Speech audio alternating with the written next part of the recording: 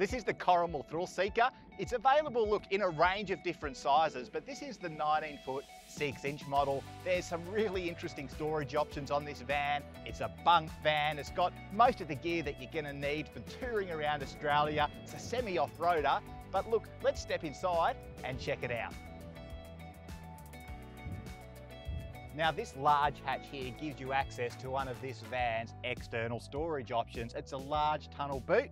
So we'll open that up and we'll have a look.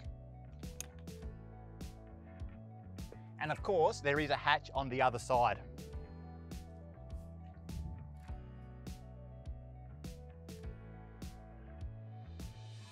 This checker plate storage box here on the A-frame is your other external storage option. Look, it's not a huge storage box, but you'll fit some tools in there, maybe a couple of cam chairs, and of course you've got a couple of jerry can holders either side. One of the things that this van seems to do really well is storage. And I mean, you can see that with these large overhead cupboards. They're certainly larger, especially these ones, than on comparable vans.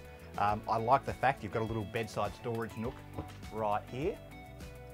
And I also really like the fact that they've fitted a couple of drawers for access to that underbed storage space. Look, you can get to it from above, but that means you've got to lift up the mattress. There is a hatch access point there, but much easier to use these two drawers. And then you've got the kids' room in the back of the van, and there's a huge wardrobe between the bunks and the little bathroom. And something that I noticed straight away is the neatness of the joinery. The overhead covers look fantastic, and the exit point for the plumbing under the sink where it goes through the cabin floor is done really neatly. It's sort of not unsightly, no massive, big globs of silicone or anything like that.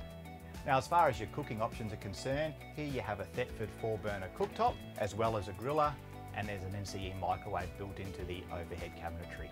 Here we have the technical nerve center of the van. You've got the Battery Plus 35 battery management system. You've also got the BM Pro Odyssey link. And the good thing about this system is that it can send the important information about the caravan, such as the water levels and the battery state of charge, straight to an app on your smartphone. And I also like the fact that you've got these isolation switches here, kept in a cupboard, out of the way. It makes the walls nice and uncluttered. With the isolation switches, you've got one for the air conditioner, hot water service, fridge, as well as the water pump.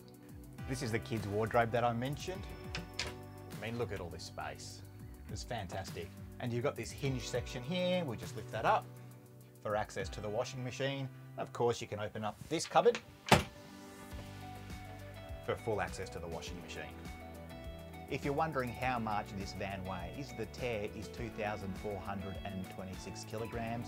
The aggregate trailer mass is 3,300 kilos, so that's a really generous payload capacity. The unladen ball weight, meanwhile, is 148 kilos, so the D-Max has been well and truly a good tow vehicle for hauling this caravan around. So that's the 19-foot 6-inch semi-off-road Coromal Thrill Seeker. Love that east-west bed. Nice little bathroom. Good kids' bedroom and loads of storage space. These are the hallmarks of this caravan. Now it's time for me to hitch up and hit the road, but it's a little bit boggy down there, so I might have to reverse back to get back onto the main road.